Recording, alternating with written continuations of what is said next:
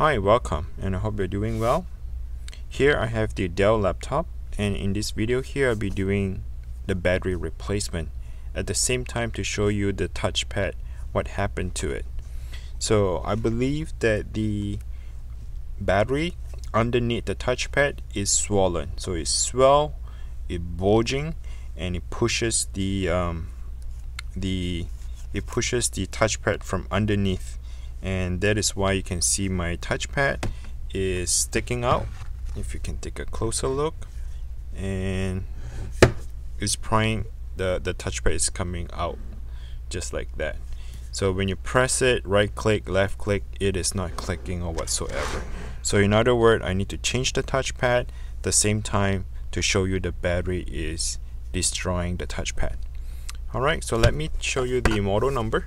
This is the Dell XPX, and if you take a closer look, it's manufactured in 2016, and the model is P56F on this here. Alright, so let's go ahead and remove the back cover. The first thing you need to do is to remove the two screws, and the two screws are hidden underneath the service tag.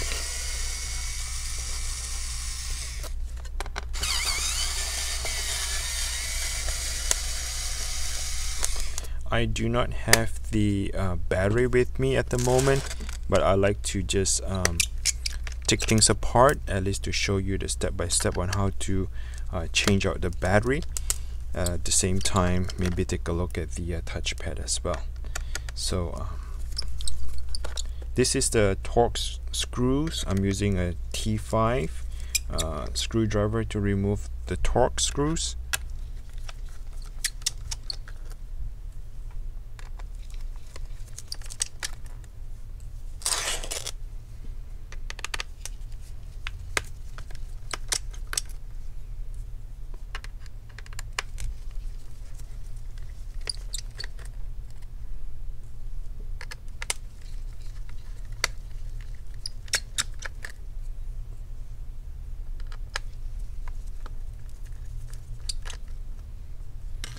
Alright, once you remove all the screws, you can start peeling the back plate. I'm just use my finger to tuck underneath and just pull and remove the back plate. Now at this point here, you can see that the battery is hard and there's a lump on the battery. It looks like swollen. I'm not sure if what angle you can see on the camera, but hopefully you can see like it is like a detergent, that little individual pack is swollen, is pushing the touchpad underneath it. Alright, let's go ahead and disconnect the battery by pulling the connector down towards your body. There's no safety pin or anything that holds the connector. It's just a slide in to install and slide out to remove. Now let's go ahead and remove the screws. They are Phillips screws holding onto the battery.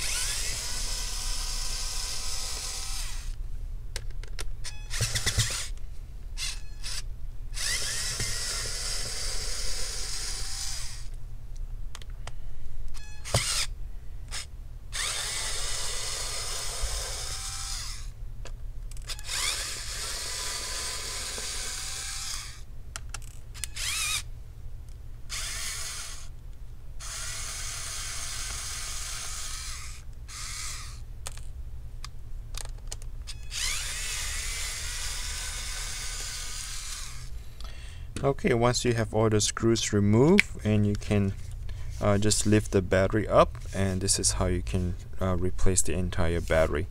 To look for the model here is 4G-VGH.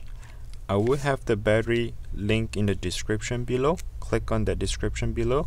It will direct you to either Amazon or eBay, where you can find the replacement battery. Okay, so let's put this on the side. I'll just do a quick explanation to you and see what is happening here. This is the M.2 SSD drive. This here has all your information, Windows, programs, everything is in this M.2 drive. These are the two RAMs. You can actually upgrade the RAM by putting let's see how big is this RAM. This is 4 gigabytes, so you can do 8 and 8.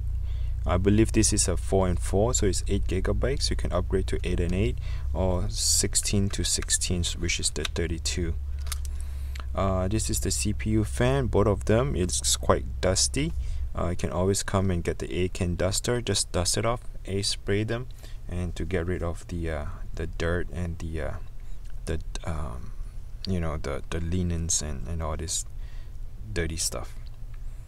Alright, so we want to pay attention to the touchpad. Now let's see if the touchpad is still clickable. Right now it is clickable, but it looks like it's very loose. So the clicker comes from this metal part right here.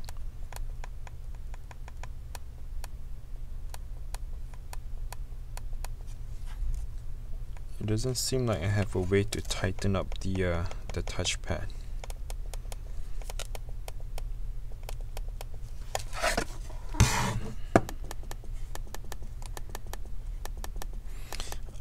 It looks like I don't have to replace the touchpad. I know that it was pushed in the past, and you can see the gap, and you can actually see my finger on the other side of the touchpad, but the clicker still clicks.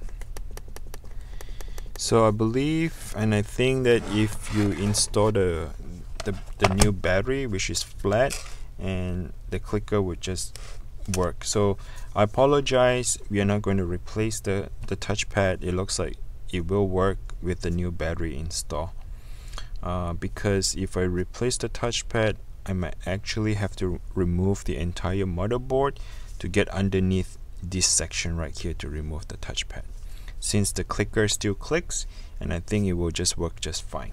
So in this video here, we're just going to talk about the battery replacement and how the battery is swollen. This is the time where you want to replace the battery. Now if your battery died prematurely, I can tell you one thing, how it happened, and almost certainly 90% why the battery died so prematurely, because you have the charger plugged in. Meaning that you have the adapter, the charger plugged into your outlet, and then you're charging it 24/7. So this would actually make the battery die very prematurely. These are the smart battery. They have a cycle counts on the battery. If you leave it plugged in all the time 24/7, then this is what happened to the battery. So what I recommend you to do is, when you want to use the computer, you plug in your charger.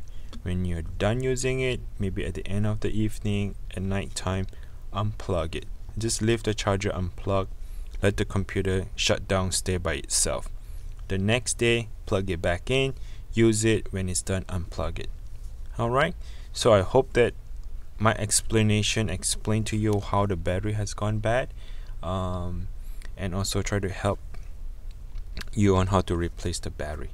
Now if you find this video is helpful, please give me a like.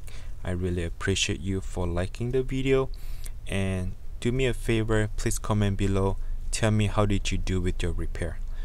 Were you able to change out the battery by yourself by following my video? If yes, comment below, tell me. I'd like to hear from you, because that makes me motivated and makes me correct myself to do future videos, better future videos for you. Alright, again, subscribe, like. Until next time, I wish you good luck with your battery replacement. Take care now. Bye bye.